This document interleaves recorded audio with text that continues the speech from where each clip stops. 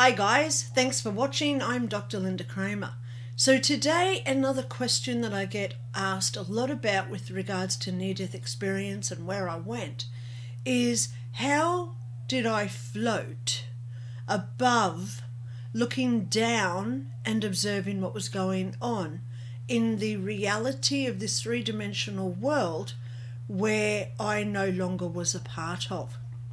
You know, over the past 2 decades, I've spent a lot of time and effort researching other NDEs, near-death experiences, and I'm looking for those commonalities and those similarities where other people say similar occurrences happen to them, so then I can piece it all together to what is our perception to what actually does exist, because it is our conscious awareness that plays a big part with what we actually interact with in heaven. Okay, so today I'm going over to page 35 in my book, 5 Years in Heaven, The Teachings of Heaven. This photo, if you haven't watched, this photo here is when I was in my life review. So I'm not going to talk about this part today, but as you can see from the size of my book, I do talk about those big 3 on the front cover.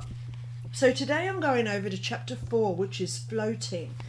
On here I've got a diagram, so I'll just put that up if you want to look at it. I physically died in the toilet. Instantly I was over here in the living room, so if you go past the walk-in closet, back through the bedroom, back into the living room, I was here floating in this corner, and I could see the front door opposite up here on this wall here.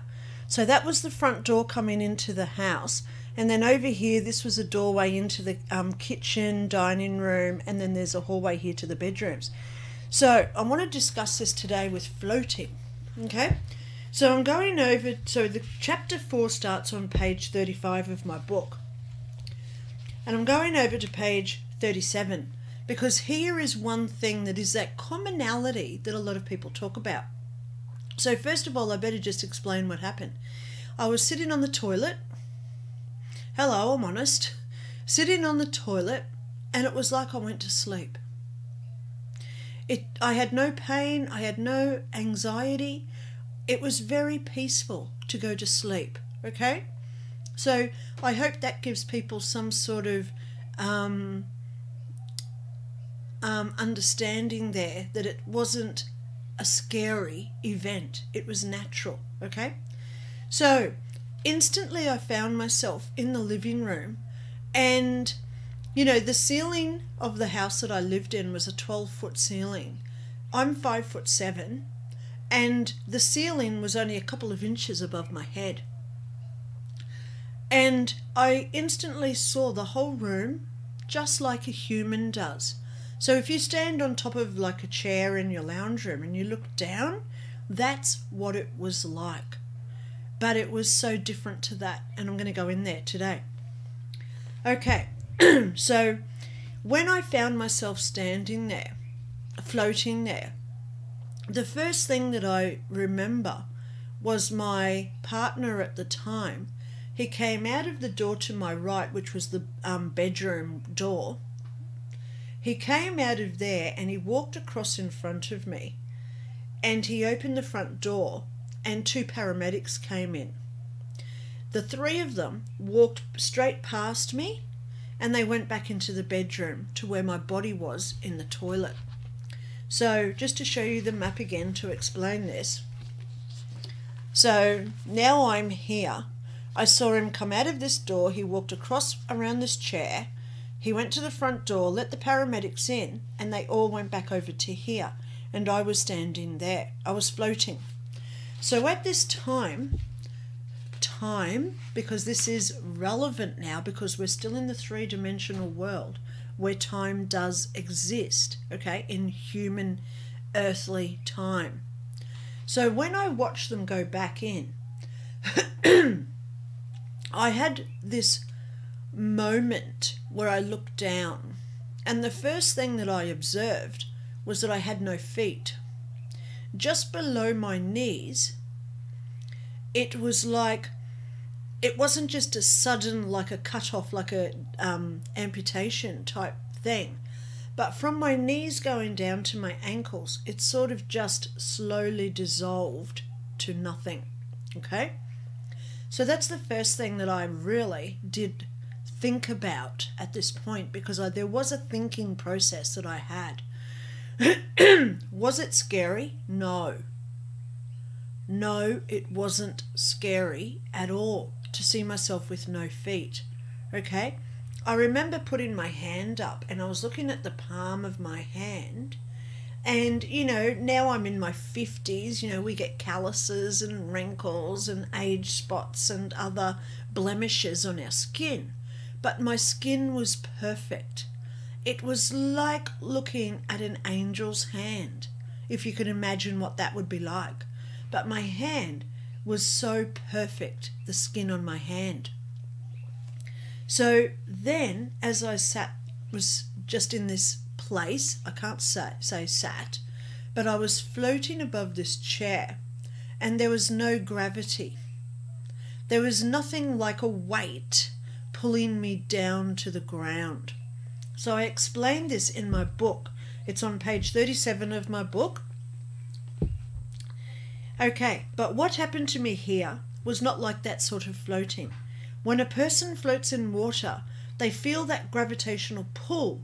They wave their arms around in the water so they do not sink. You feel a sort of weight when in water, preventing you from moving as freely when not in water. So you understand. This experience was totally different because there was no gravity. I had no heaviness or forces around me preventing me from staying down, which is what happens with gravity. So it is hard to explain. I was just being there in the air above the ground. So this is the first thing that I want to talk about. No gravity. So that was basically the biggest difference at this time, because there was time there. Because in my medical reports that I now have, which, bear with me, I'll just reach for them. These are my medical records from the hospital. And in here, there is an ambulance report. And in the ambulance report, they actually state that when they arrived, it was first off the BLS crew arrived. BLS was Basic Life Support crew. So they were the first ones to attend. They entered, there was 2 of them, it's in the report that's now in my file. So here's my file, these are all my medical files, right? So in here is a medical report from the ambulance. And what it says is, the first crew that attended, there was 2 of them. I saw them both. And as they walked through and past me, I heard through my ears the whole conversation that my ex-partner had with those 2 men as they walked in through past me into the bathroom and the ensuite where my body was located. Okay? So in the medical report, it states that 10 minutes after their arrival, the ALS crew arrived, which are the Advanced Life Support crew. So again, this time, I'm still floating above the chair. And I say that so naturally because it was so natural to be there. I sat there, I can't say that, okay? Because I was being there. Being there is the right words. So as I'm being there in the corner of the living room, I observed again my ex-partner come out through the bedroom door. He walked straight across in front of me. And this time it wasn't just the 2 advanced life support paramedics that attended. There were also other people there as well. So he took the 2 men in to where my body was. Sorry, I've got an itchy nose from my hair. But then he came back out. And these other 4 people came in. Now, I've researched the uniforms that they've had, and one was a sheriff. There was 2 fire and fire department personnel there as well. And there was also another person who I don't have any idea who that person was at this point. So as I was being there in the corner, I've observed like a witness, looking down at the conversations that they were having in the living room. They were asking him, which I would call confidential information at this point, so I don't like sharing it. But there was a conversation where they were asking him questions and he was replying, and one of them gave him a business card, okay, and he explained who he was. Now, you've got to remember here, my body was 2 rooms away, and I was unconscious still at this point, or still clinically dead, I don't know, because that being who was Lynda, she no longer was relevant to me, okay, which I'll get to in a point. So, as I'm watching all these people talking in the living room, and I'm just observing, looking down at them, what was I feeling? There was no anxiety at all. Oh my God, what's happening to my body? I had no collectiveness to my body at all. My body was not now my body. It was a totally separate entity.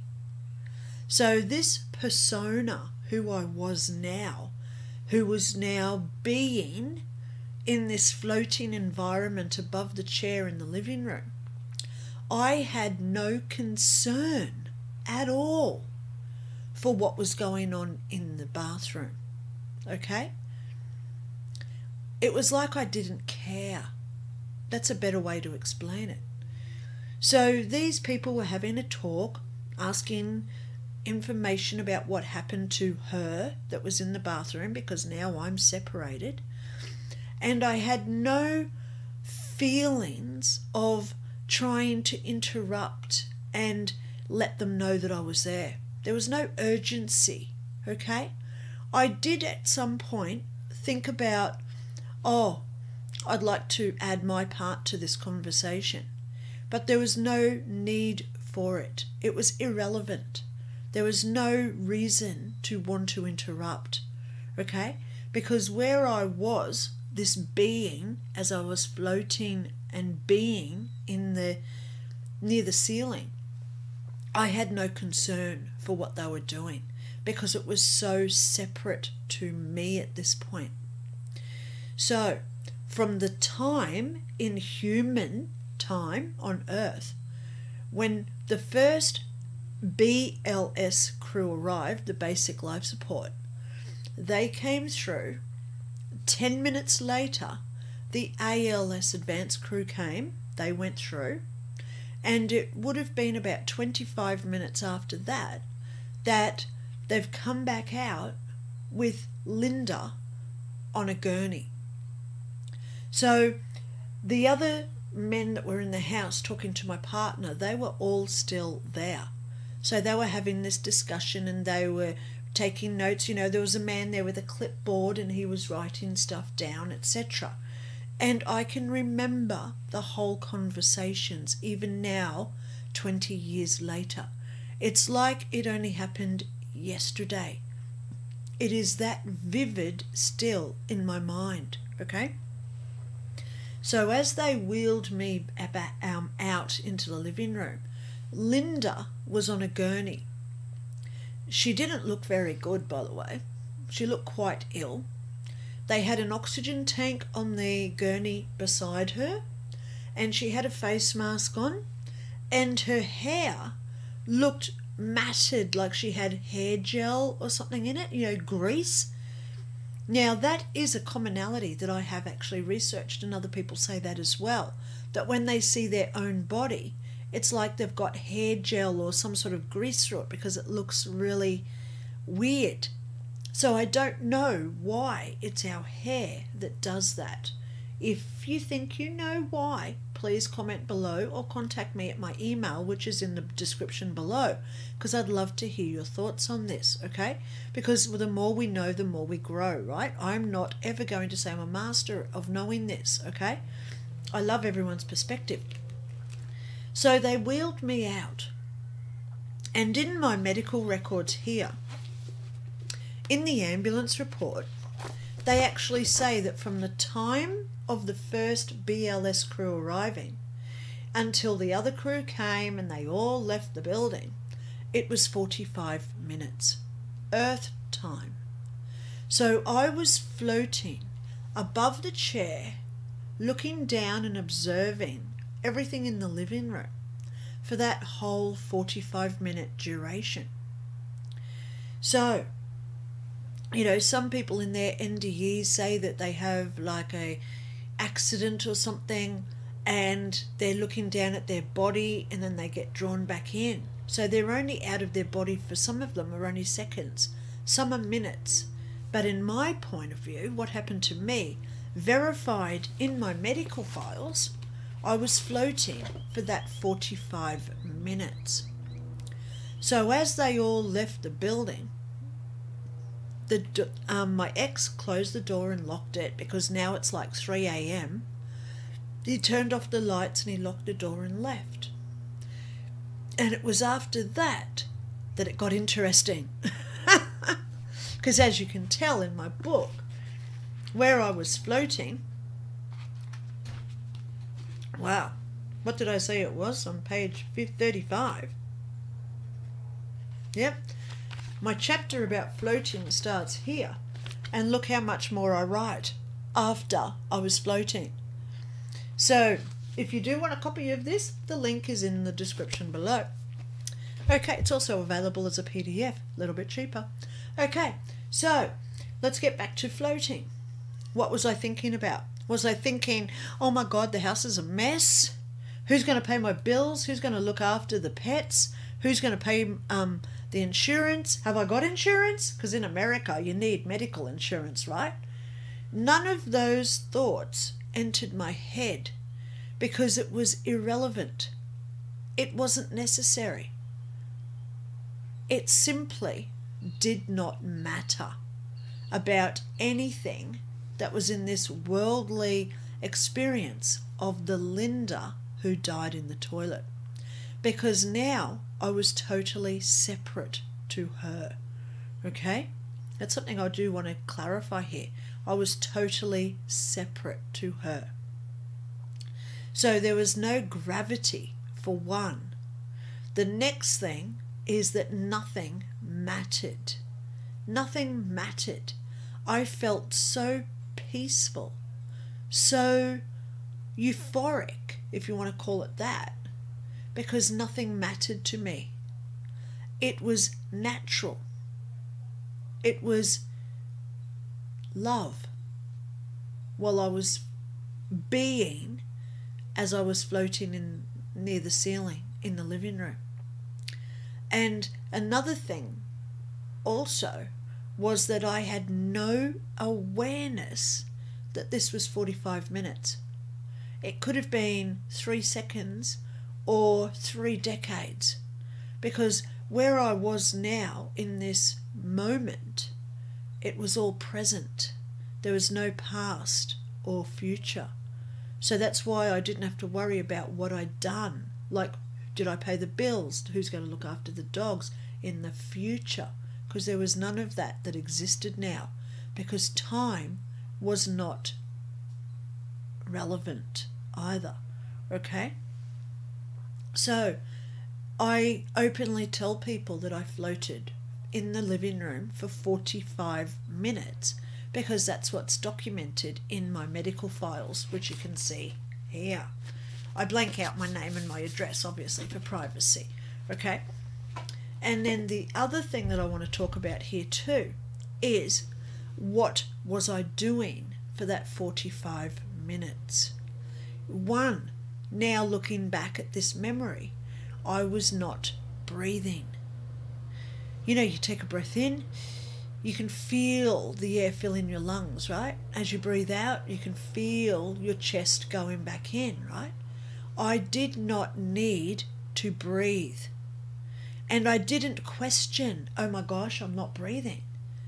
Because now that I was no longer Lynda, it wasn't needed. I wasn't needing oxygen, okay? So there was no gravity, and I was not breathing at this point for that whole 45 minutes.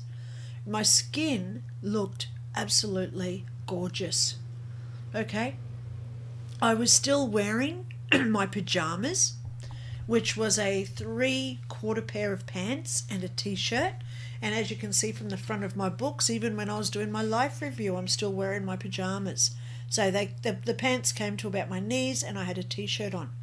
So I didn't even worry about my clothes at this point, because I didn't concern myself with clothes even, okay? I remember looking at my hands and just knowing how good they were. And it's only now that I'm back in my physical body that I look at my hands now and I think, wow, look at all the age spots, you know. I see where the veins are from when I was in ICU. There's my scars. Here's my scars here where I was in ICU. And look at here where I had all the needles. Look at all the white spots where I had needles in ICU. It's only now that I'm alive in this three-dimensional world on Earth that I can compare how I looked when I was floating to how my body is now.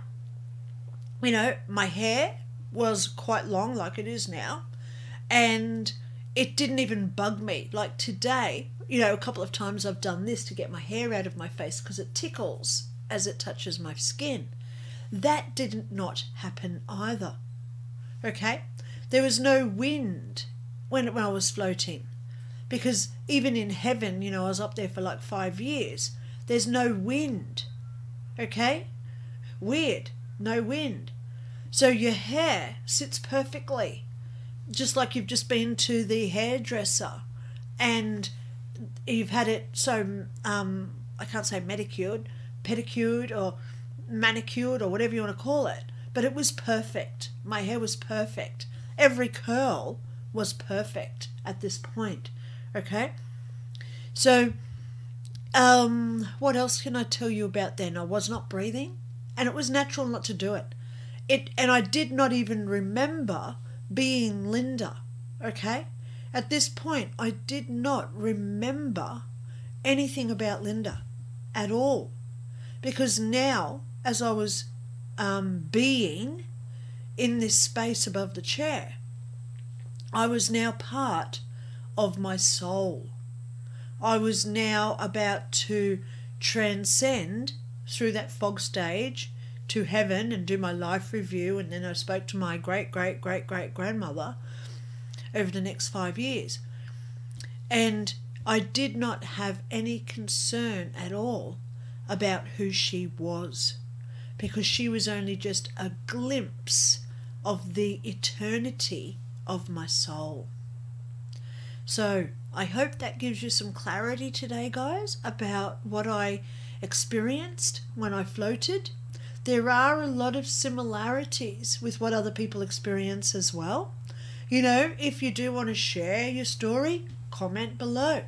I put my email address below. It's in the description if you want to contact me, yes. If you do want a copy of my book where I go into this deeply, so look how thick it is. It's a good sized book. I've even got a picture in here when I was floating. So there's me there. So where's me? Oh yeah, I took it out. Sorry, because it wasn't a very good picture. I sort of wanted professional pictures in my book, right? Drawings. So it's not there anymore. But, the fact that I did not have feet, and it didn't even bug me. It was natural that I did not have feet, okay? It didn't worry me at all. And the biggest message that I do wish to leave you with today is the emotion that I had at that point. Even though in this traumatic experience is happening to Lynda off in the bathroom, I was at peace, and I had no fear, apprehension, frustration. I wasn't angry. I wasn't even remotely upset with what was going on, because what I was feeling was the love of heaven. So there you go, guys. I hope you've enjoyed today's question about heaven, and stay tuned for the next one. Okay, bye.